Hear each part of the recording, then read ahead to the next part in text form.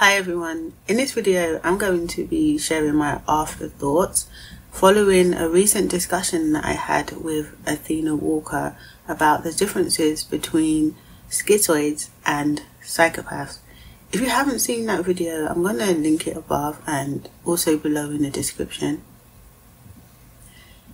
I found Athena Walker to be a very engaging and amusing talker, and I discovered that we had some interesting similarities, but also some very pronounced differences.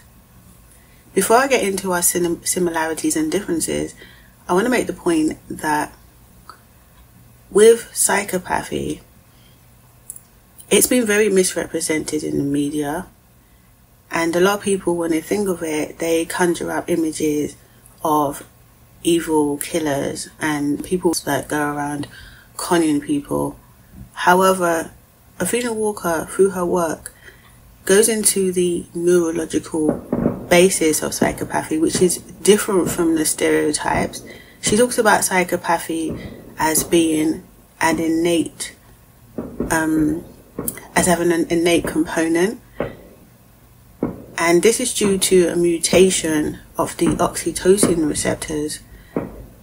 What this means is that psychopaths have an inability to process the hormone oxytocin. Oxytocin is known as the love hormone or the bonding hormone.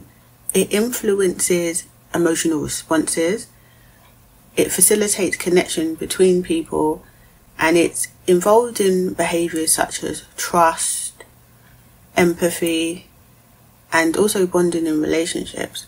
So psychopaths have an inability to emotionally bond with other people and also a lack of emotion. Athena Walker breaks a lot of these stereotypes about psychopathy, which seems to be based around bad behaviour. However, because a lot of the studies, the majority of the studies of psychopaths, the vast majority of studies on psychopathy have been conducted on inmates in jail, this really does bias the perception of what psychopathy is. So that's an important point to make in regard to why psychopathy is portrayed so badly in the media. With schizoids, we can also have a difficulty in connecting with our emotions. However, this isn't something that's inborn. This is a consequence of an adaptive response to inadequate nurturing and or misattunement with our primary caregiver. There's a number of reasons why this might occur. I'm not going to go into all of those details now. As a consequence of this, we form defense mechanisms, and this can cause us to detach from our physical bodies and also our emotions, and we can be moved into a point where we're not using emotions in order to make decisions. And this is where there can be a similarity with the psychopath, who is born with an inability to utilize emotions. I'm not going to go into schizoid neurology now. However, because schizoids haven't bonded with their primary caregiver due to lack of attunement, there can be some impairment to the oxytocin processing, and it's not we're born with receptors that can't process oxytocin. And so the relationship with oxytocin between schizoids and psychopaths are different. This is an interesting point, and it's something that I definitely want to explore in more depth in future videos. Because psychopaths don't have a need to detach from their emotions as a consequence of any sort of trauma or distress, like with the schizoids, they don't have to utilize defense mechanisms. Athena Walker, she's mentioned that she doesn't experience withdrawal, dissociation, splitting, and doesn't engage in fantasy as a coping mechanism. And also, she's not safety sensitive, as with schizoids.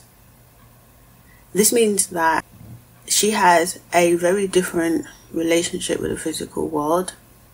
So she's very in tune with her body, she's in tune with her surroundings, and because she doesn't experience fear, which schizoids do experience but often detach from, she doesn't have the safety sensitivity that schizoids have. I found her relationship with fear to be very interesting, the fact that there is no relationship. So she doesn't like have imaginary fears about the future, like what could happen. She lives in the moment and she's able to go out into the world and explore it without any defense mechanisms getting in the way. It was interesting to see that we both had a low need for social interaction and are very comfortable or contented to spend time alone. The difference between us there was that when I interact with people for an extended period of time, I can become socially drained. Whereas with Athena, she didn't experience that, and she could get bored sometimes in situations, but other than that, she hasn't got any problem going into extroverted mode, expressing herself and interacting with the world in whatever way she chooses. This means that she's able to engage in interpersonal relationships without that detachment between the true self and the false self taking place. Because Athena doesn't experience dissociation and she's in tune with her body, she doesn't experience the being on autopilot mode that a lot of schizoids do. And I also think from what she said that there isn't an issue with anhedonia either. I think that the difference between the schizoids using defense mechanisms to cope and psychopaths not using defense mechanisms to cope makes a big difference in how we interact with the world. I also thought it was really interesting how Athena doesn't fear punishment, and a lot of her decision making is based on the outcome, whether it's going to be positive or negative.